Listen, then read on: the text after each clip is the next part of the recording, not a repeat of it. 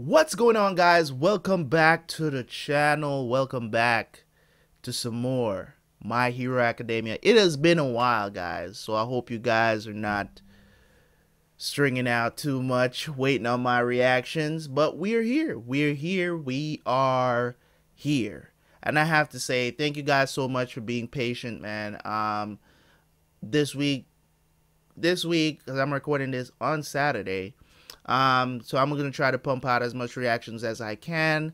Next week is not gonna be so busy for me. I made sure I put myself on a very, very strict schedule so that I can, this week practically, I think it's like 4 nights out of the week, I got home at 2 a.m.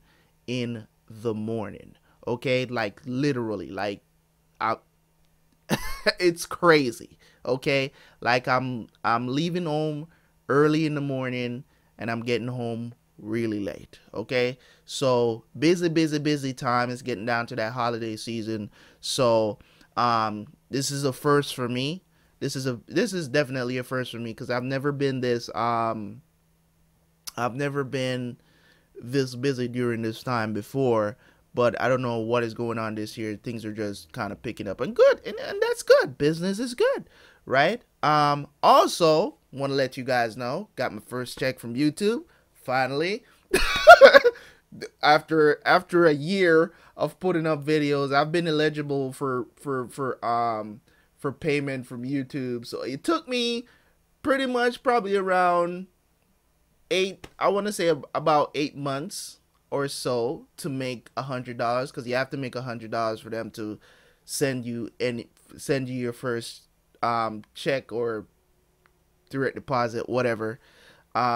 So yes, I do want you guys to do that because you guys are a big part of the community and stuff like that over here on Terabyt React. So I do want to let you guys know that I did get the first whatever payment from YouTube. How long is it gonna take me to make another $100? Who knows? But anyways, they sent it to me, and I have to say, it is what it is. You know what I'm saying? It's $100. It helps. Okay. Shout out to all you guys over on Patreon. Also, man. Everything, money is always help. You know what I'm saying? So I'm not gonna sit here and make it seem like, oh, it doesn't matter or whatever.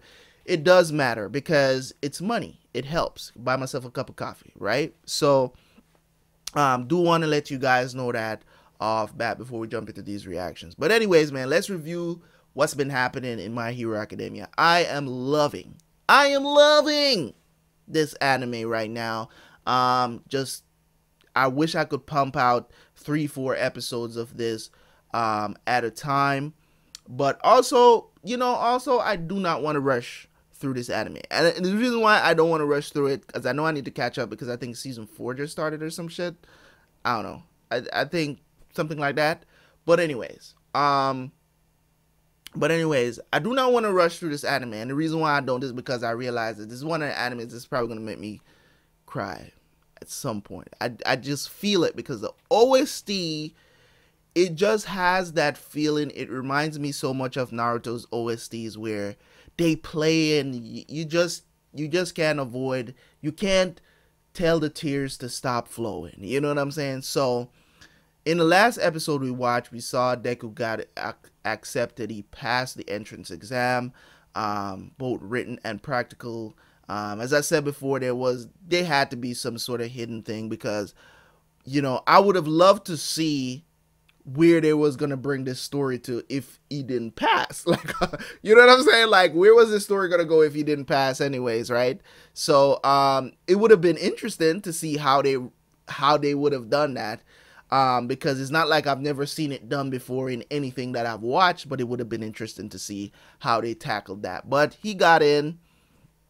He got in based on the what they call it, rescue points. I think they call it rescue points. So if somebody was in danger, just so happens that Deku was in that situation.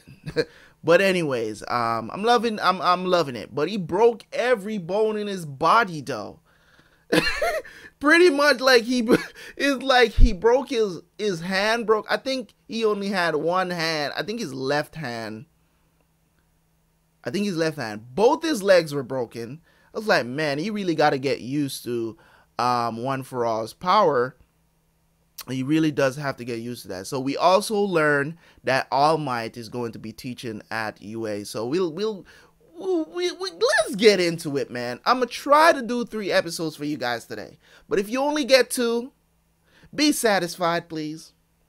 Be satisfied. I'm gonna try, as I said, strict schedule next week, so you will definitely get some more episodes next week. Okay, I made sure I made a schedule, because usually I'm on a schedule, but it's extremely flexible.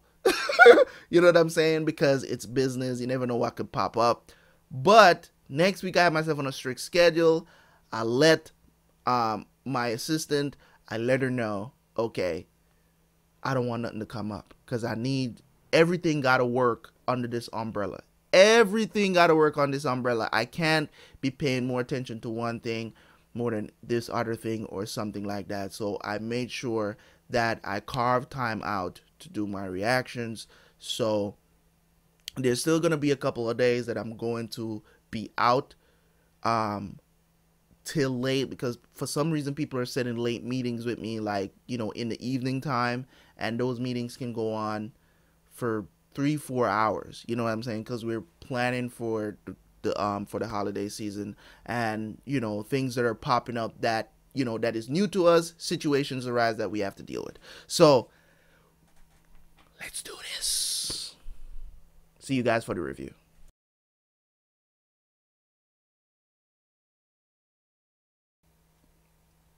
What's going on, guys? Welcome back. Welcome back. Just finished watching episode 5 through 7, 3 episodes of My Hero Academia, and I'm saying, man, I am hooked. I am hooked. I think there's only like 5 episodes left in the first season right now, man, and it's looking good. It's looking good, man. I like it. I like where the story is heading. I'm glad that we're getting to see Bakugo and also Deku grow up. Uraraka, Hida, you know what I'm saying? We're seeing them grow up. You get what I'm saying? And these kids, they don't know the not the source, the strength of their own power. You know what I'm saying? Like, so to see them through from episode 5, where they did, you know, with Aizawa, I think the teacher's name is, kind of trick them into kind of believing in themselves. You know what I'm saying? That they could do, let them go all out, trick them into going all out, because maybe they think they could have just skated by and not really go all out to stay in the school. But then it was revealed that Aizawa was like, listen, if he didn't have any potential, I would have cut him for real. But I just said that to make everybody feel good. So cool stuff, man. So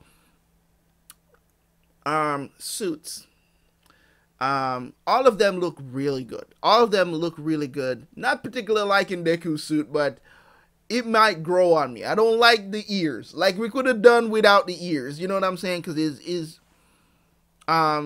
was made by his mom, so that was pretty cool. You know, his mom saw it and made it for him. So that's even like more artwarm, and that's why I say that dude's such a good job of storytelling. And to also keep his mom relevant in the story, which I think is gonna probably play out some way, somehow, in the upcoming seasons or episodes that we're going to watch. You know, to come full circle again around to his mom. It's kind of like, it reminds me of the relationship between Ippo and his mom. That's what that relationship reminds me of. Because I remember how it's not the same. It's not the same relationship, but it just reminds me of that relationship. Because I remember, you know, Ippo never wanted to pursue his dreams, or he thought he would never get to pursue his dreams, because he had to, like, be so concerned about about his mom and the business, because he wasn't going to be there anymore to help his mom with the business, with the fishing business, the fishing boat rental place that they have. And, you know, it just kind of reminds me of that relationship, how pure it is. And I remember at one point, Ippo's mom was telling him, listen, you got to pursue your dreams no matter what. You know what I'm saying? No matter what. Don't worry about me. Pursue your dreams. I'd be more happy to see you happy. You get what I'm saying? So if you're sad and you're moping around and you can't get to pursue your dream, which is you have grown to love boxing, like, why would I want to take that away from you and let you come help me with the business? Which is something that a lot of parents do to their kids. I'm telling you this because this is something that happens in the black community a lot. And also in other communities too. I know it happens, but in the black community is very prevalent that, you know, parents kind of force their kids to do certain things these days. It's not more so back in the day, but like these days, you have a lot of black parents that force their kids into things that they don't really push them towards their dreams as much as like, oh, we have a family business, you have to continue the business. So you're kind of forced into that. I'm talking about this based on experience. I could be wrong. But from my experience and from what I've experienced and the people that I am around, I see it happen a lot. The statistics might not be in it how I'm putting it out there, but it, you know what I'm saying, from what I've experienced, it happens a lot around me, and from what I've seen, and it leads to kids rebelling a lot. So I don't like seeing it. I think parents should always support what their kids are doing. Yes, your kids may change their mind about a lot of stuff, but if they say this is what they want to do, 100%, 150% behind it, man. Because trust me, that's how they're gonna figure out who they are. That's how they're gonna figure out who they are, and it'll show you who your kids are too. You get what I'm saying? You know, so I love that relationship. I love that relationship. I love the fact that he put a spin on it. It's always good to turn something negative into a positive. You get what I'm saying? So the name Deku, he turned it from a negative into a positive. So that's cool. I like that. I like when people are calling you stuff, you must, you know, most of the times, oh, you know what I'm saying? Instead of lashing out, you could turn that negative into a positive. Prove them wrong. Somebody call you fat, lose weight.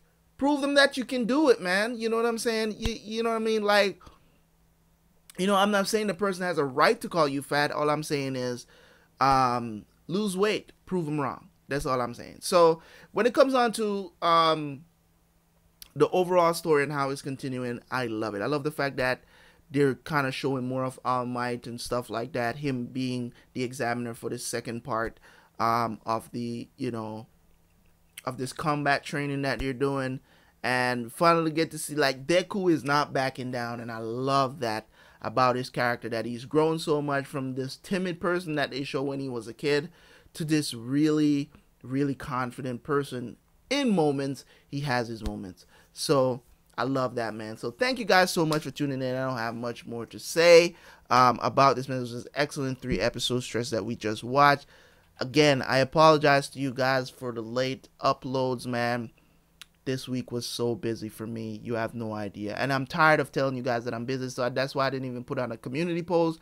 But I did tell them over on Discord, those of you guys that are over there, I did tell them that I'm super busy and that I won't be able to get to any reactions until the weekend. So here we are. So thank you guys so much. And as I said, man, always remember, you know what I'm saying? Always remember, gratitude is never enough, okay? Keep saying thank you to everybody around you, man, even when they a sad piece of crap. Tell them thank you. Thank you so much. You know what I'm saying? Even gratitude is never enough. Anyways, don't listen to me, man. I'm good. Anyways, thank you guys so much for tuning in. Remember to like the video. Leave a comment in the comment section. Also, subscribe if you're new. And I will see you guys for the next one, man.